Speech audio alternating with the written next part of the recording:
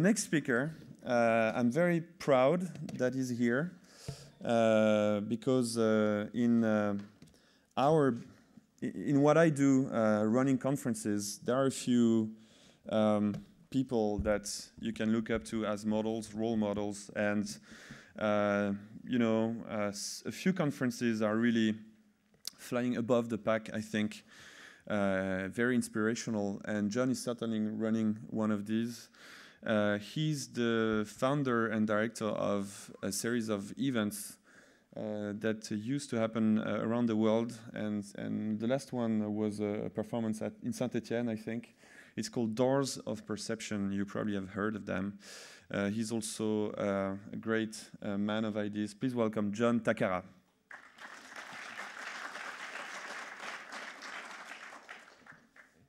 So this is an extract from a film called Dogville, in which there is no scenery, no settings, no things. It's a Lars von Trier, you may know. It's not so famous, but to me it's a rather wonderful metaphor, or just literally a picture of a world in which one has the opportunity either to fill it full of stuff, or alternatively to fill it full of stories and narratives and encounters between people. As a choice in terms of what one chooses to do. And the provocation, following on from Dennis, is to say that to me it's not at all self-evident that we have the right or even the necessity to make many more things at all. When you have the notion that you can make a film with a piece of space and some actors and a story. So that's kind of my starting point. And it's by way of saying that there's a whole lot of words. This is a kind of, imagine that I've unpicked a tag cloud. There's half a dozen words that appear in all the events that we all go to do with technology and so on. The first is innovation. It's regarded by most people as axiomatic that innovation, of course, innovation is a good thing. I would just offer you the example of the carbon economy itself is the result of 200 years of innovation. It's about to wreck the biosphere upon which we depend for life.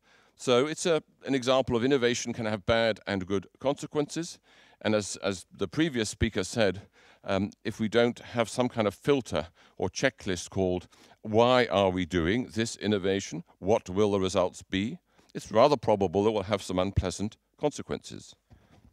Like that, is that better?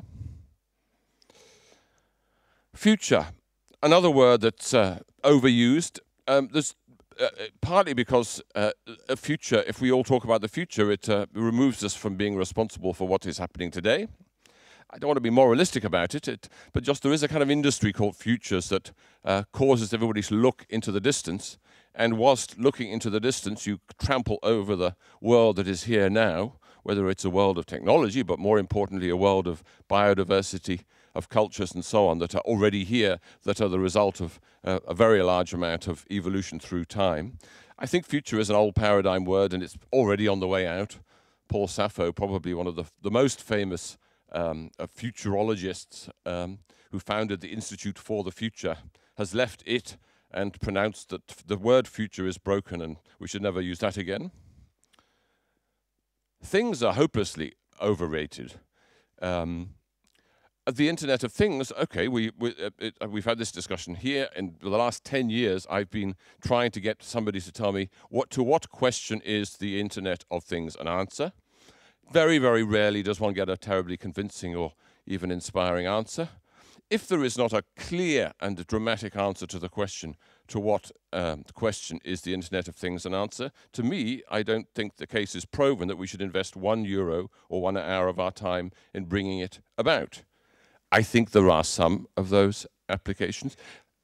Have you not heard the previous 5 minutes? Because I shall demand an extension. Okay, can you hear now what I just said before? Okay, fine. So things, yeah, we can do without things. We've heard this notion of poverty as living on $10 or $2 or whatever a day. It is indeed an aspect of poverty that you don't have $1,000 a day to spend on products, but it's also an aspect of social quality. It's a positive aspect of some people's lives that they don't have a world full of things. Big subject we can come back to later. Digital is a very questionable thing. It's a tool, it's a layer of infrastructure that we've all, I guess, made our livings at. Two big problems with digital. The first is that it's a layer of infrastructure that has been accompanied by and has caused and enabled a very radical increase in the resource flows and therefore emissions and impacts of the economy. It's not that the internet replaced all that went before. The internet was added to what was already there and amplified it. Our use of paper has gone up 8 times since we invented Ethernet, just an obvious example. But the second problem with digital is because it's not analog, it's another step backwards from our awareness of the state of the world in which we live and of which we are a part. Digital is like a kind of spraying ourselves over with some kind of antiseptic gas that causes us, it adds to our blindness to the state of the planet and the state of our body, which are all part of the same. There are positives, of course. I've made my work out of it, but digital is not by itself a good thing. None of these words are by themselves a good thing. Innovation, maybe. Future, maybe. Thing, not too many of those. Digital, good and bad.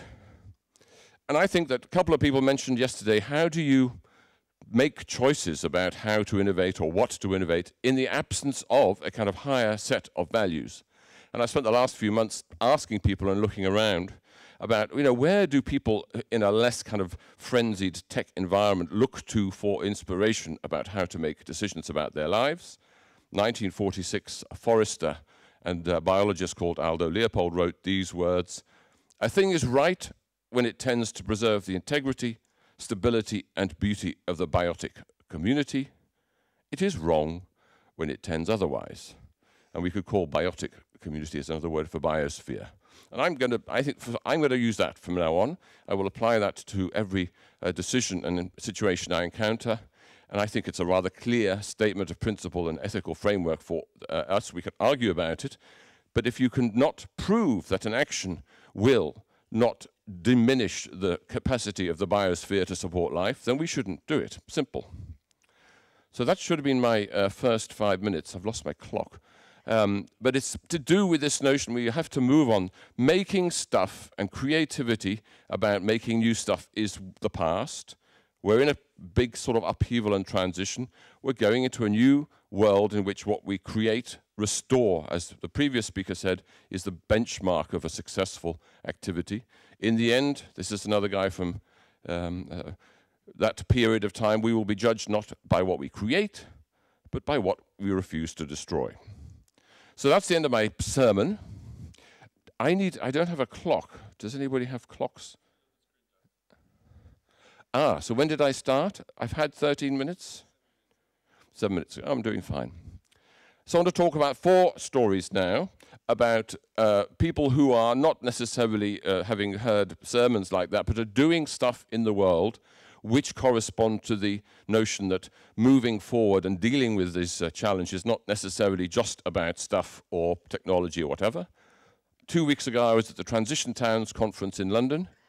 An amazing group of people in 2 or 3 respects. The main one being that they have not waited for me or you or politicians or anybody else to give them permission or instructions or action plans about saving the planet. There are now 193 towns formally organized to carry out this activity. There are 650 other towns are in a kind of preparatory mode. And what they are all doing is at a level of a community saying, okay, supposing that it's true that the energy will start to be rare, supposing that the climate change impacts are as maybe real as they're saying, how will our community survive and prosper if some of these things happen? And they call this kind of planning process, energy descent action planning. And in that meeting in London and all over Europe, and it's spreading to America, but there's other equivalents in other parts of the world, these very diverse groups of people getting together and saying, what do we have by way of assets? What are we missing in order to survive? And what are we going to do, practically speaking, to fill in the gaps? And just, you can see unbelievable energy, but in a very kind of beautiful, not frenzied, not apocalyptic, practical discussions about what needs to be done at a community or regional level. And it's all about this word resilience, which is to me, a great weight off my shoulders, because I've always thought the word sustainability is a very sad word. It's a kind of zero-sum word, and I've never met anybody who wants to work all their lives to achieve a state of sustainability. It's sad. Resilience is something that is interesting. It comes from engineering, it comes from biology, it comes from social movements, the capacity of a system, a social one, a natural one, or an industrial one, to absorb disturbance and reorganize while undergoing change. And that's what those 600, 700, 800 groups of citizens just in the transition town bit of this are now busy doing. So under the heading of where do I go to get started, that is one of the places to go to get started. What all of these groups start with and often sort of get stuck with is the subject of food, because no food, no us. It's a huge subject. What has happened so far is that we've become aware that our food systems are fragile and not sustainable. And at the moment, what happens is that architects have picked up on the kind of zeitgeist and get the Photoshop thing saying spray greenery onto buildings. And so the picture on your right there is what architects have basically started to do, and urban planners make cities green by spraying plants onto the pictures. We're coming through that kind of phase of the journey to an understanding that actually planning food sheds and designing them and operating them, let alone getting food from them, is actually quite complicated. And it's about looking at a whole variety of different resources. And it's not at all about putting lettuce farms on top of skyscrapers. That's a tiny, tiny bit of it. It's to do with looking at all the different elements of a food system, not just in the city, but in the region, and figuring out how they work together and how they can be looked after and how they can be reconnected to each other, including the watersheds. The watershed and the food shed are not two separate situations, including the things that are already happening in the cities, including things that are being ignored, such as empty spaces, including maps and evaluations of what these different possibilities could be. So here are two maps that show places in a city where one could grow food. This is not to say that this answers the question, but it's this notion of mapping that which we already have and then asking the question, how can we make these resources work well together? This is a fabulous French map of every street and farmers market for the last 2 years. This is a bit further along the coast, but it's one of those things where once you start to look for distribution models or web or interactions between producers and consumers, you find these historical patterns which are very handy, because these farmers markets originated through history for a reason, don't reinvent too many wheels. And it's not just about going back to very, very primitive forms of growing food with sort of oxen and plows. We need to use technology, innovation, and science to find ways to generate large volumes of protein and nutrition using very little energy, but not necessarily doing it in fields with people with straw hats. But the biggest thing that we all have to grasp, and I don't have an answer to this, is the sheer number of people that will be involved in designing and operating food sheds, the people who own the land, the social organizations, thousands of them for any place, the companies that have a contribution to make in terms of their own science base and so on, the small ones that operate in every community. It's a big subject. The main proposition here is that learning how to design a food shed with these many different actors and participants is probably the single biggest challenge we have in reorganizing our cities and our food systems. It's not so much about technical solutions or even business models. It's about the sheer social complexity of getting all these guys to collaborate together. So that's a kind of complicated one, which we can come back to another time. So food is one. The other one is the subject of health. If we can't look after ourselves, we certainly won't be able to look after the planet. And many people I know in this room, and I've encountered over the years, these big, complicated, messy technology solutions to health, not to mention the horrific and, in my opinion, amoral and depraved idea that technology is an answer to aging. I think it's a sick idea, and I just reject it, full stop, completely. But we have 20 years of people trying to change health systems from either the top or from the center. Mr. Obama is going to have another go now. And the beauty of the technology that happens in this new generation is that people can go and change things profoundly without waiting for these big centralized heavy projects. Hello Health in Brooklyn, 9 months old project. 5 doctors said, why do we have to work in these horrendous big hospitals? And one of them was in Holland, who told me he went to Aalsmeer. He said, they treat flowers better in Europe than they treat the patients. How can we use the tools of logistics and scheduling and simple connectivity to increase the contact between a doctor and a sick person?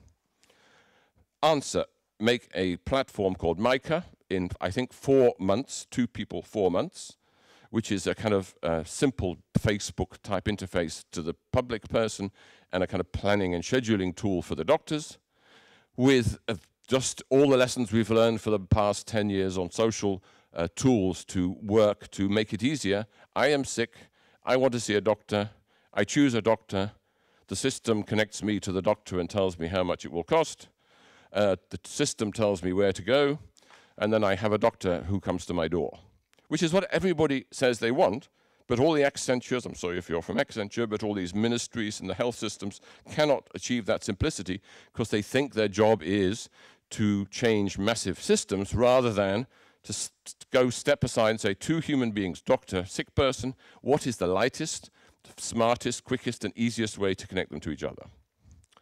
4.5 minutes. Dash. Another health project. I'm going to just go quickly through this because I really want to just make the point that this is a project in the northeast of England that we did in this project called DOT about a sexual health service. It's a bit like Family Doctors, but different, where the people said, how do we make a sexual health service for 1 million people? And in their minds was a very large building filled with expensive machines and highly trained people. To cut a 2-year project too short, we learned that decentralizing the whole concept of the contact between the expert and the young person, or the expert and the drug user, was the answer. And it was about radically decentralizing things, but not doing so in reports, but making prototypes that we put into the field. Again, very, very light, and the technology arrives right at the end of the project to support it. Monumento is under the general heading of no more stuff is needed. In Brazil, there are 4,000 empty buildings in Sao Paulo alone. So the mayor says, we have, I think, 4 million people living in favelas, in good and bad ones. We have all these empty buildings. What would it take to refit and repurpose some of these 4,000 office buildings to make them social, living, production, food, and water systems? On the left, you see the square where the building is located, and then this is a kind of, you have to look at the Monumento website to see a year's worth of work. The basic idea is that the building is already there and will need some technical modification, but not a whole housing estate. We have the space with Coloco and Exist. Then we say, what is in Sao Paulo now that can help bring knowledge and equipment and systems to bear without starting from zero? Meta-Reciclagem, which is a kind of incredible grassroots movement of recycling electronic components, have been there for 5 years. Most people in Sao Paulo and most people in these so-called underdeveloping countries have connectivity, but just not the kind that we're used to. They use the stuff that we've thrown away. They make it work. They get connectivity and performance. And so we bring those guys, put them in the building, the Monumento building, and say, okay, how can you give us connectivity in this building without vast amounts of expensive and pointless hardware? The word squelette I'll tell you about another time, but it's basically this notion of how do you kind of colonize an old office building for a community of people. And I will then end quickly on what I think is the most important thing is what can you do on Monday or next week to actually start this kind of work? Because my basic proposition, as you've heard, is that we don't need to invent a very large amount of new stuff. What we have to do is to go and find people innovating, changing, and reorganizing aspects of daily life that are already there, but often invisibly. So the City Ecolab, it's a model, it's an event which can be 1 day or 2 weeks, it can be 10 people or it can be 50,000 people. The basic idea is to look for the resources that are already there and make them visible, select the most interesting solutions, showcase the projects to each other, and then then and only then figure out which tools and expertise might be useful to help those people do what they're doing better and faster.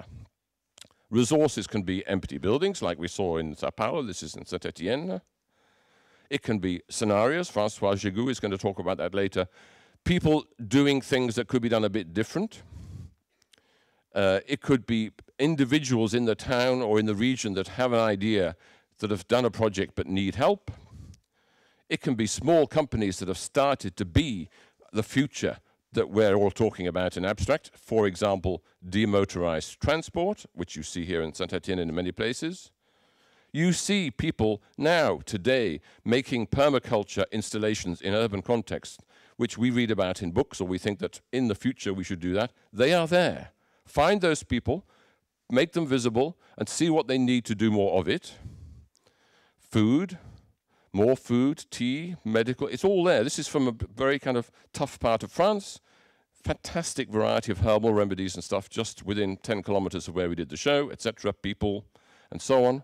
And I want to finish on the notion of tools and platforms, because most of us here, I guess, are tool makers and platform builders. What could those be to put into an environment where we've made all these grassroots projects visible? Two kinds, really. Most of them are not necessary. Things to help us see things more clearly. Things to remove this digital blind spot between our bodies and the planet. That's a whole series of tools to, so to speak, open our eyes and open our bodies to what is happening to the biosphere. And secondly, tools and resources, tools and platforms to help us share resources in a radically more effective way. Land sharing. It says naught, but I'm going to go on for one more minute. Is that all right? Websites to help people share land, systems to help people share time. The money system, we don't need the money that has been stolen by Goldman Sachs. They can keep that. We will make our own money, and we will be happier than they will. I promise you that. It's a simple solution. This is the Lewis pound. A whole list of tools and platforms that already exist out there, manual, undeveloped, clunky, ugly, often would be very offensive to your sensibilities. Fine. Go there, offer your expertise, make them more functional, make them more scalable, make them more beautiful to use and to experience. That is what you are good at, but don't do it sort of in abstract here. Go out to these communities and offer your assistance to them, because that's where the action is, and you'll have a lot of fun if you do that. Thank you.